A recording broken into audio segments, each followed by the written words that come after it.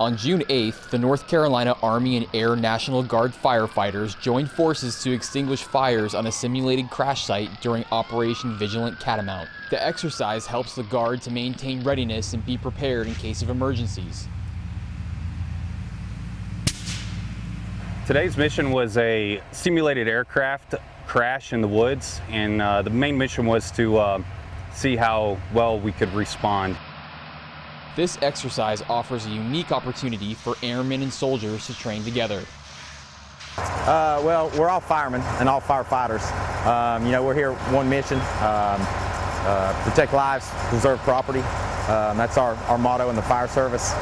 We're doing the same job no matter what our left side of our chest may say, U.S. Army or U.S. Air Force, we're here to do the same job.